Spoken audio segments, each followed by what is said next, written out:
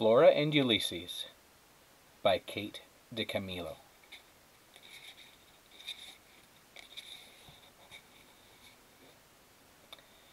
In the Tickham kitchen, late on a summer afternoon.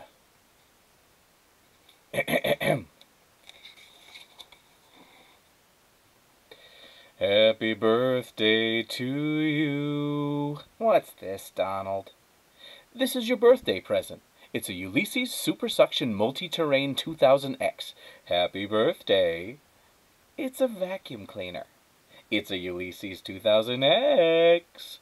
Yep, it's the crown jewel of vacuums. It features an extra long cord so that absolutely no mess, no dirt is ever out of your reach.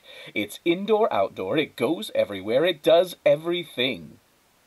Goody. You have to try it out. Turn it on. For heaven's sake, Donald, please. Click. Whoa, hey now.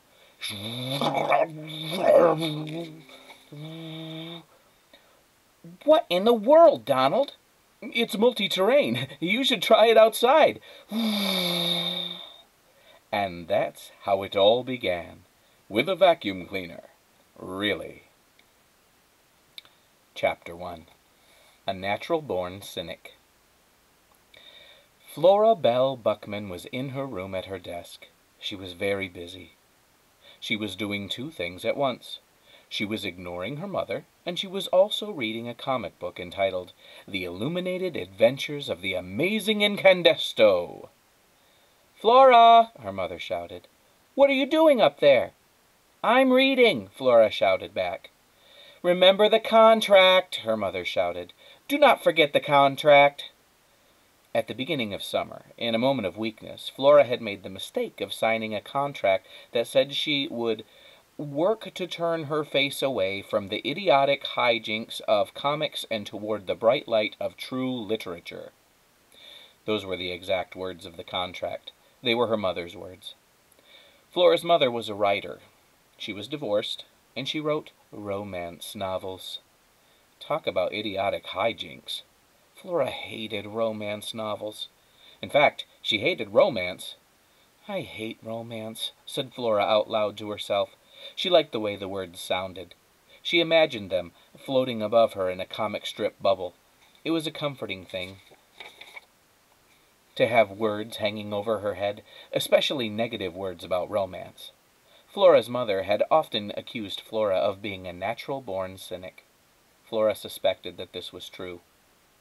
She was a natural-born cynic who lived in defiance of contracts. "Yep," thought Flora, "that's me." She bent her head and went back to reading about the amazing incandesto. She was interrupted a few minutes later by a very loud noise. It sounded as if a jet plane had landed in the Tickhams' backyard. "What the heck?" said Flora. She got up from her desk and looked out the window and saw Mrs. Tickham running around the backyard with a shiny, oversized vacuum cleaner. It looked like she was vacuuming the yard. "That can't be," thought Flora. "Who vacuums their yard?" Actually, it didn't look like Mrs. Tickham knew what she was doing. It was more like the vacuum cleaner was in charge, and the vacuum cleaner seemed to be out of its mind, or its engine, or something. "A few bolts shy of a load," said Flora out loud. And then she saw that Mrs. Tickham and the vacuum cleaner were headed directly for a squirrel. "Hey now," said Florida. She banged on the window. "Watch out!" she shouted. "You're going to vacuum up that squirrel!" She said the words, and then she had a strange moment of seeing them hanging there over her head. "You're going to vacuum up that squirrel!" There's just no predicting what kind of sentences you might say, thought Flora. For instance, who would ever think you would shout, "You're going to vacuum up that squirrel!" It didn't make any difference, though, what words she said. Flora was too far away.